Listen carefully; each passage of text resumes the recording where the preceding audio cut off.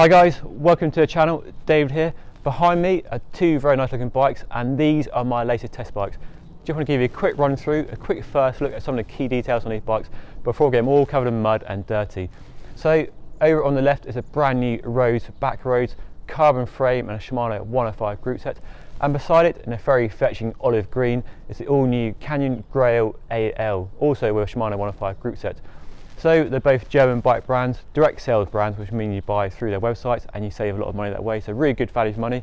And these bikes both have in common the fact they are gravel and adventure bikes, as you can tell by the tyres. So let's take a closer look at some of the key details. Two very nice looking bikes then, I think you'll agree, but let's start with this one. This is a new aluminium Grail, a more affordable version of the company's first dedicated gravel and adventure bike. It was carbon at launch, now you get an aluminium version at a range of prices. The first thing to note is this. A very normal looking handlebar and stem, no hover double-decker handlebar like you get on the Grail carbon version. And as you can see, the drops have a slight flare for a bit more control when you're hooning down a gravel road. And that is a very short diddy stem, isn't it? Look how short it is. So maximising control there.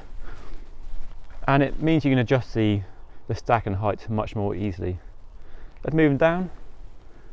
You get a carbon fork with plenty of tyre clearance. Look at that clearance, loads of space there. Moving down, we find of course disc brakes, hydraulic disc brakes, flat mount caliper and a 12mm through axle there, and inside the fork is the internal hose routing, so nice and clean lines. Move to the frame. What you have to do with all bikes these days, isn't it? Of course you've got to test it. Yep, that sounds metal to me. Internal cable routing. And I love the shape of this down tube. This profile is very fetching, very pleasing to the eye. I like that. And this olive green looks really good. You can get a silver as well if you prefer. So tapered head tube at the front, and at the seat tube got this little gusset here. I guess that's for reinforcing for structural purposes rather than any shouldering benefits. You're not going to shoulder a gravel bike, more likely to have a frame pack in here than putting it over your shoulder. Aluminium seat post, and moving further down we find 1, 2 and 3 bottom mounts there, so plenty of hydration options for if you're doing a really long epic ride.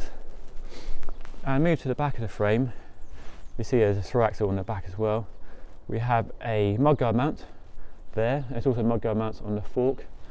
And move further up, really interesting detail, rack mounts. Now you won't get rack mounts on a carbon Grail, but you do on the aluminium version. So if you're commuting and you want to put a rack on there, you put a rack on there with set mud guards, and you have a really good commuting bike.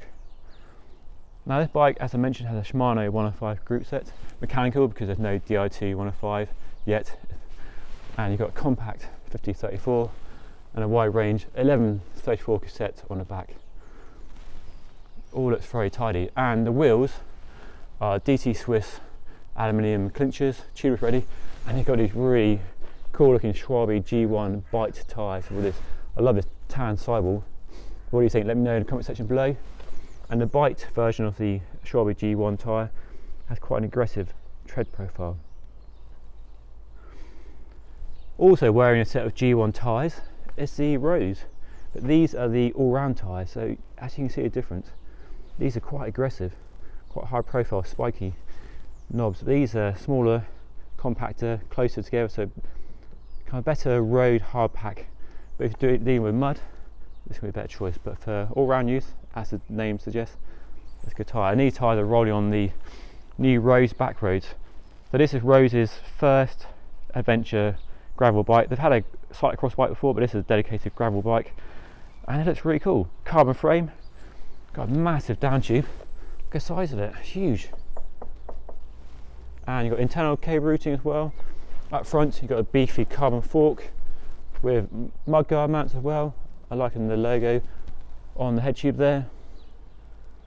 Also got hydraulic disc brakes, through axles, internal hose routing there. And while we're at the front, we find a Ritchie aluminium handlebar and stem. Ritchie's really nice kit, make good equipment, and it's nice to see a branded approach on this bike. And like the Canyon, The handlebars have a slight flare to the drops, a bit more control and leverage when you're, as I said earlier, hooning down a rough gravel descent. Oh, looks very cool. Understated graphics, nice and subtle. Rose have really improved the graphics over the last few years, and I like this sort of off-centre Rose logo on a down tube. Nice and tidy. Up at a seat clamp, they've been doing this kind of wedge external seat clamp for a few years now on their road bikes. Nice and easy to adjust. And that's holding a carbon fibre seat post in place. It's their own design with a 2-bolt clamp, and on top of that is a Seditalia saddle. Let's move further down. So on the Canyon Road 3 bottle cage mounts, on this one we have 1, a 2, and just 2. But instead of a third bottle cage, we have this plastic armour plating. It's not something you see on road bikes that often, but you see it on a lot of mountain bikes, and the idea is basically to protect the down tube from rock strikes when you're pummeling down a fire road, just to provide a bit of protection to the carbon frame, which is a good thing really. And also protecting the carbon frame, you can't really see it, but it's just, there is a sort of small metal plate. This bike can be fitted with mudguards, little mudguard plug there, and you've got internal routing as well. And this bike, like the Canyon, is rolling on a Shimano 105 group set mechanical. So you've got a wide range cassette at the back and a 50-34 chain set on the front. And this bike is rolling on aluminium wheels as well, but they are Rose's own brand wheels. So quite a deep profile, probably a 30-32 mil. They look okay. And like the Canyon, we've got this Schwalbe G1 tyres with this really cool tan sidewall. I'm liking that. I think it looked really, really good. So that's a Rose and the Canyon. There we go, a quick first look at the brand new Canyon Grail AL and the Rose Backroads. Two really interesting and exciting looking gravel and adventure bikes. Now they have a lot in common, particularly the tyres, but the one thing they don't have in common is the price.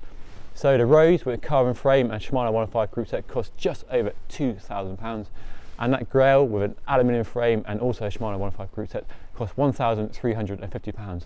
So quite a price difference. You pay quite a premium for that carbon frame. They're both really good value for money compared to other brands like Specialized and Trek and Candale and so on, but there's a big price difference depending on whether you want carbon or aluminium really. They both look like really good bikes, and I can't wait to get out on the trails and find out how they perform, and you can see those reviews on the road.cc and off-road.cc website in a few weeks time. But let me know which bike you would ride, which one you'd buy. Would you go for the Canyon or the Rose? Rose or Canyon, which one's your preferred choice? They both look really cool, but let me know in the comment section below which one you would buy with your own money if you're in the market for one of these new bikes. But that's all for now. As I said, a really quick first look at my latest test bikes, so I'm just riding these over the next few weeks. And you can follow me on Instagram for behind the scenes, find out how I'm getting on with these bikes, so make sure you hit me up on Instagram.